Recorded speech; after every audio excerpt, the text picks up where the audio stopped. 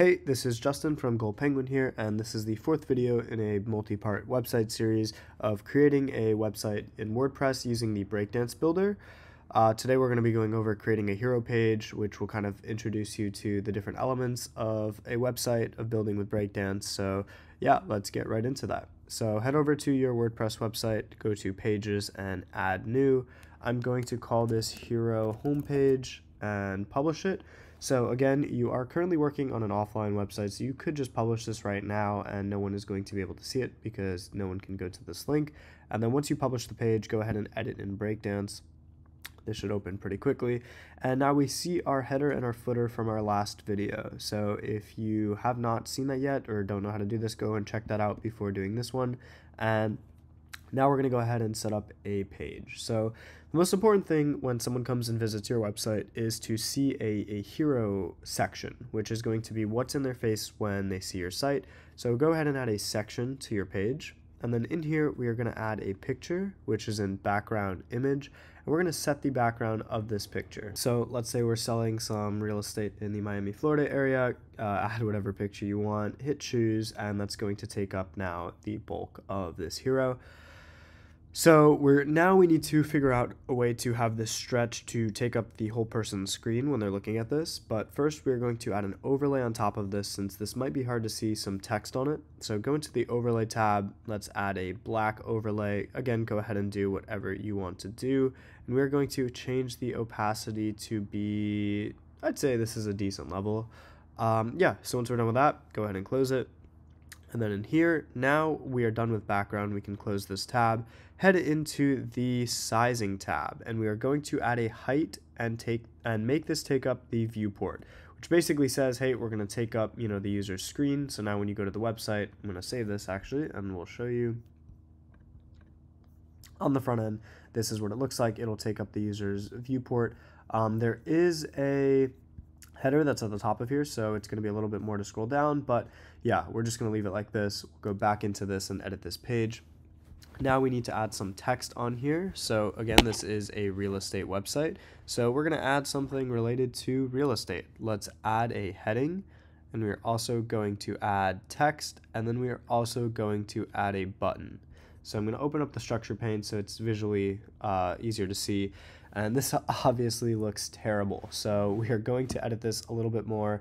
Click on the section and go into the layout. And so the layout, now we say we want to make this in the center and we want this to be in the middle of the page. This actually, with the header here, looks a little funky because it's not really in the center. So you could keep this at the top.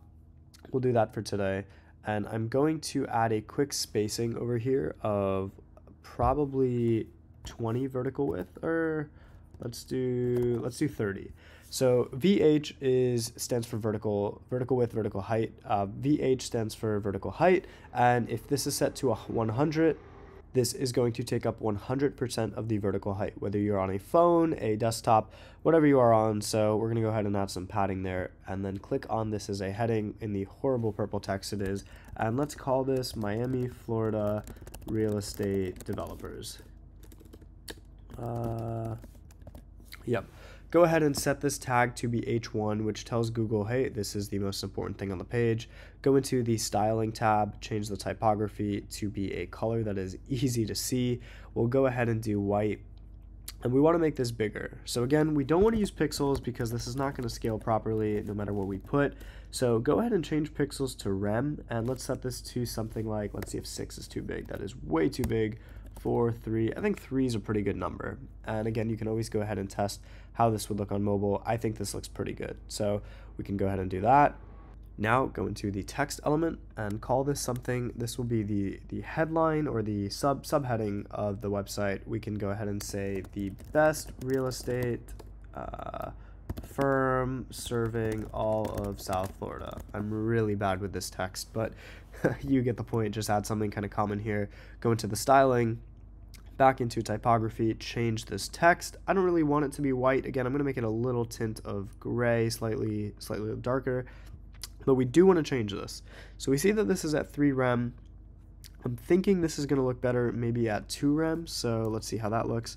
Yeah, that's a bit better than before. You might want to go ahead and change the typography, change the font. But I think this looks pretty decent for now. I do want to go back to the section and change the spacing to maybe 25 vertical height. I think this looks a little bit better, especially when you do switch to mobile. In an ideal world, I think this might be a bug, but this fitting the viewport should not really be. Actually, I guess it's not really a bug because we have the footer here, but if there was no footer, we would just have this taking up 100% of the page, as you can see right here.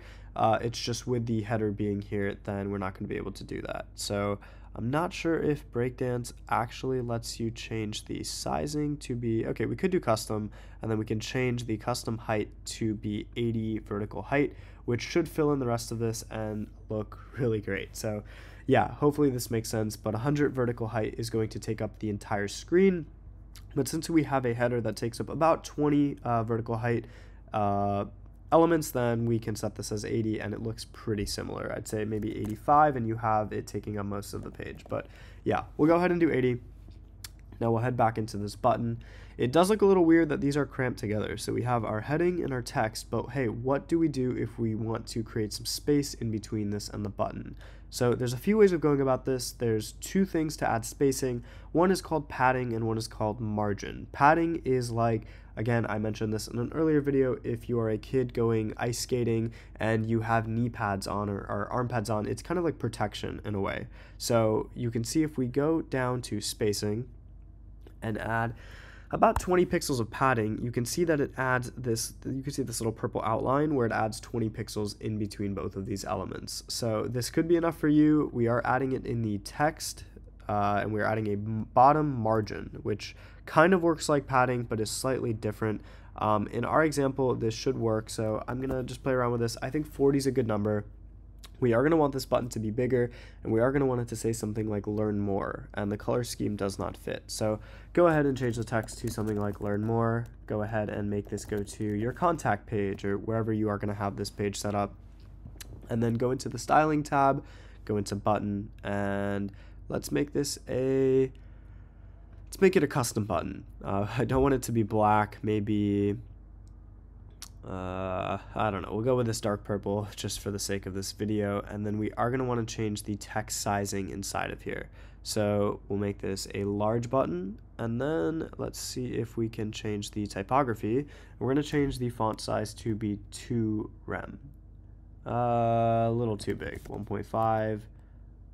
Okay, we can stick with this for now. So this is going to be your hero. We'll save this. Now we have a heading, a subheading, and a button that's going to lead us into a contact page. So let's take a look at what this looks like on mobile, and it's going to look like this. There is an issue. Okay, before we move on, I just checked how this looks on mobile, and I did want to correct myself saying this should be set to 100 vertical height, because if not, we are going to run into some issues on mobile. But when it is set to 100, take a look at what it looks like, and it's pretty good. So yeah, let's go back to the desktop, and we're going to continue. So after this section is going to be the hero. We are going to add a new section. Again, this is to separate our elements from one another. And inside of here, we are going to add a heading, and we are going to add some text. I'm not really good with the copy, so we're going to say about our service, and then actually let's do capitals. And then we will do sample text, and I'm just going to paste this a bunch of times. Okay. I would say do this a few times. You know, you can go ahead and add some things to your site, but you can take this heading and set this to H2. So what I would do if I was a real estate company trying to get ranked, we would have the Miami, Florida real estate developers, and then over here we would set this to a certain type of location. So we could say Miami, Florida, real estate, and then we could even change this to South Florida. I think that might work better. And so when someone's looking this up on Google, we'll see South Florida real estate developers and then Miami, Florida real estate. You could even get rid of this and just do Miami, Florida. Go ahead and add your sample text, whatever you want visitors to see as they scroll down. A useful tip, if you want to change learn more, we can go ahead. I'm going to now make something so this goes to our contact page, but what if you want some nice little effect where when you click on it, it scrolls down to Miami, Florida. So I'm going to take this button and I'm going to duplicate it. And so here's where we're going to use the use of a div, where we're going to add a div to the section so that we can make these buttons kind of look a little bit nicer. We're going to take a div, go ahead and add it drag it up here, and take these buttons and kind of move your, click it and move your mouse to the right, and that should automatically put this inside of the div. Now the div contains both of these buttons. We can go to container, set the width to, let's say 50%. That should look like this. Go into the layout and go to horizontal, align, center, and now both of these buttons are going to be next to each other. We can go ahead and center this, add a 20 pixel gap in between, and just like that, it's working. So we have a learn more and we have a learn more. I'm going to take the second one and change this to contact us, and it's still going to go to contact, while the first button, I am going to remove the link, and we are going to type a hashtag and go to Miami. So what this is going to do is go to an anchor on the page. If we click this, it's not going to work now, but it is linked to hashtag Miami. So if we go down to Miami, we can click on this section. I'm going to change it to the header actually. And we are going to add an advanced ID and call this Miami. I'm going to show you what this looks like on the front end now, where we can view it. And when you click on learn more, boom, it scrolls down right to Miami. So if you want to have two options, a learn more and a contact us, you could see boom right here, or contact will go to the contact page.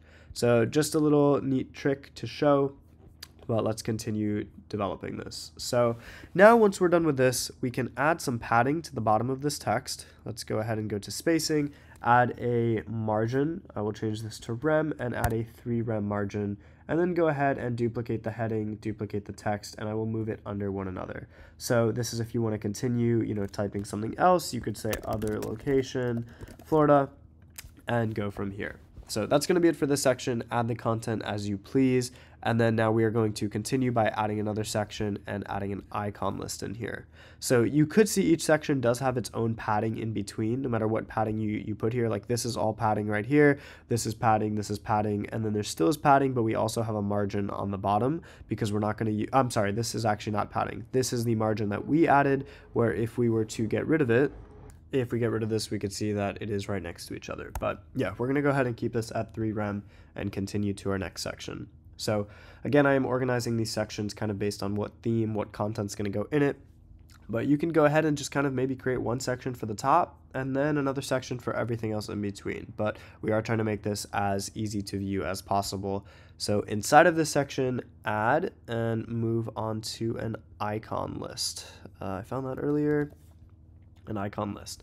And just like this, we can go ahead and talk about, something about maybe the houses that you are deciding to sell. We can add a heading to this and call this some facts.